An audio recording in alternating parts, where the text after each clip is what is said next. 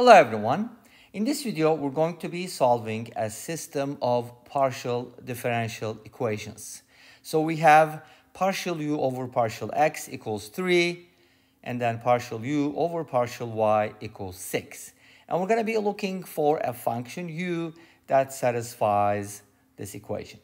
You can also say du over dx, but you got to remember that these are partial derivatives, which means we have a function u of two variables, so u can be written as u of x comma y, and when we say du over dx, it is considering y as a constant.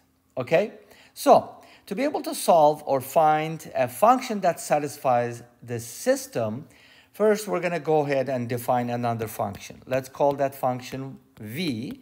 So let v of x comma y be 3x plus 6y. And there's a good reason behind this. You'll see in a little bit why that's my choice. And then we're going to go ahead based on v, and we already have the u that gave us this system.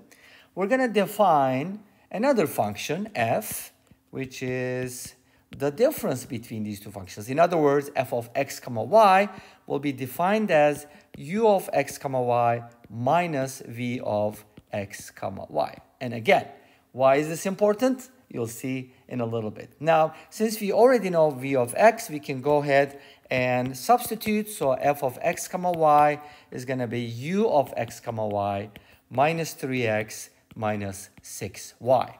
Now, it's important because notice that 3x doesn't contain y and 6y doesn't contain x. You get the idea? So now we're going to go ahead and take the partial derivatives. If we do df over dx, again, these are partial derivatives, so you could say partial d over partial f over partial x, or partial df over partial dx, whatever you want to call this. When we take the derivative with respect to x, first we're going to differentiate u. That's going to be du over dx. And then we're going to differentiate 3x, which is minus 3, but the derivative of y will be 0 because y does not contain x, and it's considered a constant with respect to x. Make sense? And then we're going to find df over dy.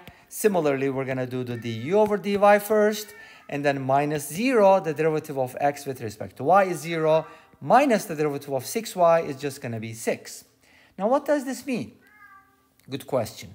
What is du over dx? We know that du over dx is given as 3, so this is 3 minus 3, which is 0, and du over dy is 6, so 6 minus 6, this is equal to 0 again. So we have the following. Let's go ahead and get rid of all these things and write the system this way. We now know that df over dx and df over dy are both 0. What does that mean? It means this function doesn't contain x, this function doesn't contain y, but it has to be a variable of, or it has to be a function of x and y, which means f is a constant. Yay! Because it doesn't contain neither of those variables, or either, whatever. So now, we know that f is a constant. What can we do with this? Well, we can kind of write this f as f of x comma y as a constant, which is c in this case. And then since we already knew that f is equal to u minus this, so we had another equation, remember, that ties f and u and v together. So now we can go ahead and set u of x comma y minus 3x minus 6y equals f, which is a constant, by this. And from here we can isolate u, right? So you're isolated. U of x comma y equals 3x plus 6y plus c. So that will be the function that we are looking for. Now, if you go ahead and differentiate this, you're going to realize, we actually get the given system. But the thing about that is when you're given a system, you need to make sure your solution satisfies all equations in that system. And in this case, it does. By the way, couldn't we just solve it like, okay, this is supposed to be a 3x, it has to contain that, and then it has to contain 6y, and then all of a sudden, we just add the constant, right? we could do that, but I think this is kind of like a more systematic way to approach it. And where does V come from? If you look at the original system, you're going to realize, okay, I think that was a good choice. And there's no guarantee that you can find this directly. Sometimes maybe, what if we didn't end up with a constant, right? The solution would be 3x plus 6y plus another function. Now, so here's one thing that's interesting about partial differential equations, which are also called PDEs. The ordinary differential equations are like this, where you have the derivative like dy over dx, and you're given an equation, let's just say this is equal to 2x. And you know that from here, y equals x squared plus a constant, right? C is arbitrary, so it doesn't matter if you use the same variable. I mean the letter. It's not a variable, I just said variable.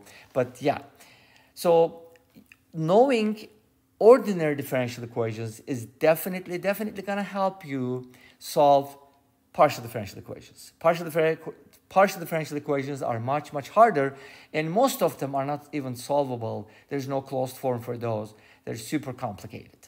I mean, even the ordinary differential equations can be complicated, and think about partial differential equations. But knowing the basics of ordinary differential equations might actually help you. For example, what if we had a problem like this? Let's say u is a function of x and y, and then we are given that this is equal to 2x. We could solve it using a similar idea, and that would look like this. U needs to be, first of all, we know that u needs to contain x squared because its derivative is 2x. But doesn't it also contain a constant like c or k, whatever? Yes, but the constant doesn't have to be a constant. It could also be a constant with respect to x, which is kind of like a function of y. So when you solve an equation like this, look at the counterpart. You have an ordinary differential equation that is similar to this, and the solutions are of course similar. But instead of constants with partial differential equations, you do use functions as constants, because you could pretty much add any constant, any function of y. Of course, that means it doesn't contain x, but u equals x squared plus y is a solution, as well as u equals x squared plus e to the power y plus ln y minus tangent y. I mean, you can add as many y's as you want and any type of function you want, as long as you stick to one variable. This will be a solution. And of course, u equals x squared is a good solution too.